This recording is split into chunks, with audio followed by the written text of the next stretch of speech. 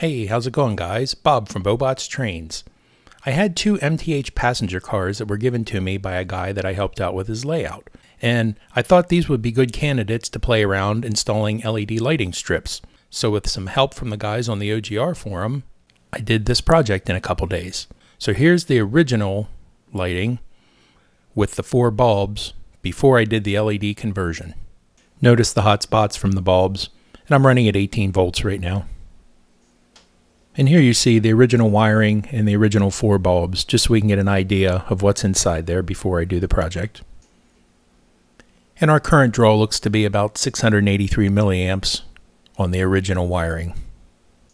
Now with some help from the guys on the OGR Forum, this is the circuit I fashioned up. For my original circuit, I made a modification and added this trimmer pot so that I could dim down the LEDs. The circuit includes a voltage regulator, a capacitor, a full wave bridge rectifier, a resistor, and that trimmer pot. Oh, and a choke for DCS. Now, even though these LED strips have an adhesive backing, I wasn't sure whether they would hold long term, so I just hot snotted the LED strips into the top of the shell. And over here on my circuit board, the back of it would show through that little window in the vestibule. So, maybe. So what I did was just took a Sharpie and colored it black so that if it did show through the end, it wouldn't be as noticeable. And I was more interested in checking the electronics and seeing how that worked on this one than the cosmetic appearance, but I don't think it'll be a problem. I hot snotted my circuit board into the end of the car, and then I tapped my wires down off of theirs through the wire nut and soldered it onto that side of the bulb. Now, I guess if you want to run all these and, with the LEDs and the bulbs and have nuclear fusion in your car, that's fine. But I'm going to take these 4 bulbs out and then just run the LEDs. And down here is my trimmer pot so I can adjust if they're too bright. Okay, so what's the amperage going to be if we use all 4 of the factory bulbs and my LED strip? Let's put it to 18 volts and about 714 milliamps.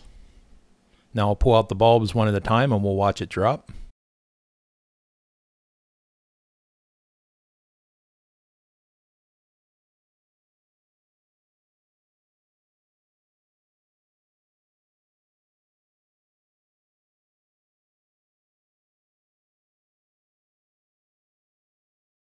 So where'd we stabilize in at about 43, 44 milliamps, 43 milliamps with the LED circuit. Let me start playing with my pot and see what happens. All the way down to nothing. The bulb's super low. As I crank it up, we go back up to the 43, 44.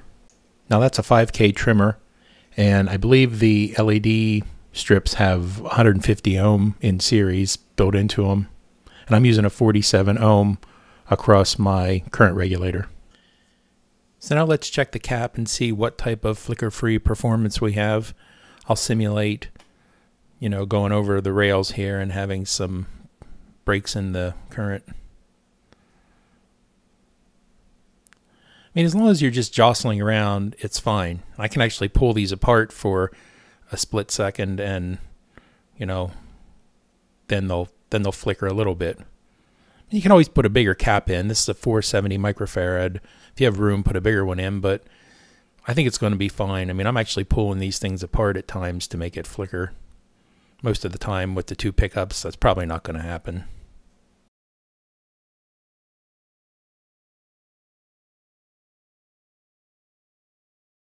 And here's a split screen showing the original at the top with the hot spots and the bulbs, and then the more uniform LED lighting at the bottom.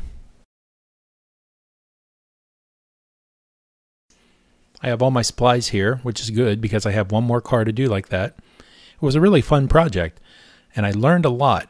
And I want to thank the guys at the OGR Forum, but I really specifically want to thank Gunrunner John, Stan 2004, and Rail Ride, and there's some other guys, they know who they are, but Stan 2004 really writes things in a way that at my level I understand exactly what he's saying, and I really appreciate it, so thanks for that. While we're at it, let's just test the flicker-free operation. So the cap's doing its job, look at that. No flickering, LEDs are on all the time, going across some rail joints.